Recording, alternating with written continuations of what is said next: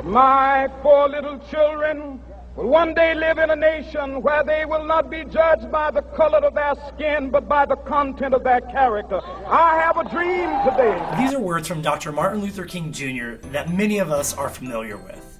Dr. King also said, "We must remember that intelligence is not enough. Intelligence plus character, that is the goal of true education." Dr. King understood that at the core of who we are as a person is character. This is something that we hold near and dear here at DrugFreeAZKids.org.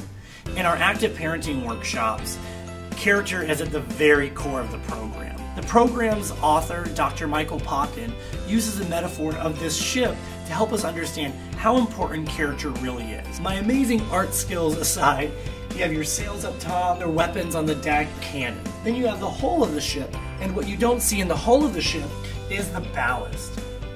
This ballast is the weight put in the bottom of the ship to help keep it upright. So that way when it hits patches of rough seas, it's not just going to topple over. This is actually what happened to the warship, the Vasa. It was thought to be one of the greatest warships ever. Everything that you could ever want in a warship piled up top. But what was it lacking? Ballast. So as soon as it hit rough patches of sea, it toppled right over. Now remembering the words of Dr. King, intelligence plus character. Intelligence, let's instead refer to that as skills, those being the sails and the cannons and other weapons on the top. Ballast being the character.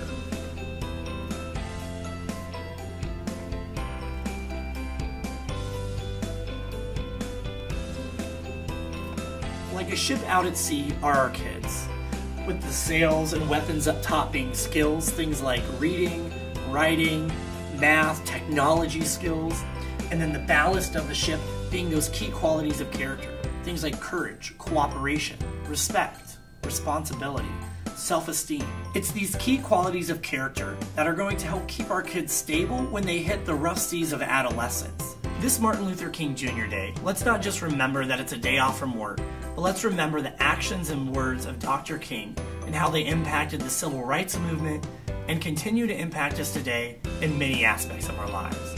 For more information about our active parenting workshops and other programs, visit us online at DrugFreeAZKids.org.